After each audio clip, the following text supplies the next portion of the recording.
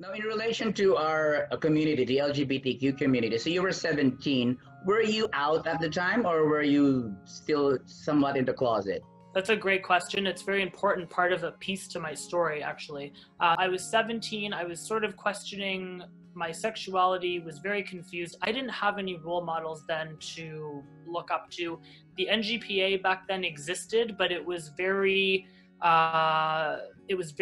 US driven, and I reached out to them, and there was really not a whole lot of response to Canadians back then, especially if you were as young as I was.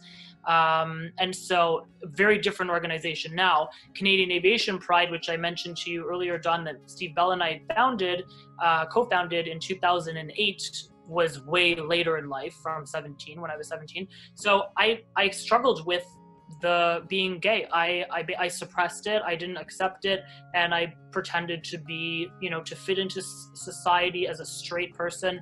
And I had girlfriends and all that stuff that we sometimes try to do.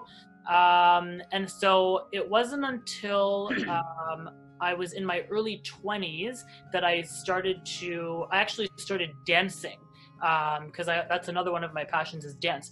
And that area of that artistic outlet allowed me to explore a little bit more of myself, which was amazing. So I would say through that, flourished into becoming who I was. I met my first boyfriend, and then I started really coming out of my shell, and I came out of the closet to my family, to my friends. You are coming out every single time that you go to work, because you're flying with new people every single time you go to work. Oh, There really? are over 4,000, almost 5,000 pilots at Air Canada, for example.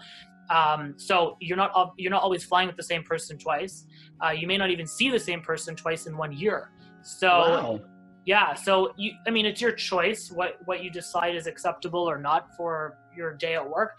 But I can say that I'm very myself. I'm authentically myself, and it feels wonderful. Don't forget to follow us on social media. Click on this for the latest episode. Or click on this for more clips. Or click on this to subscribe.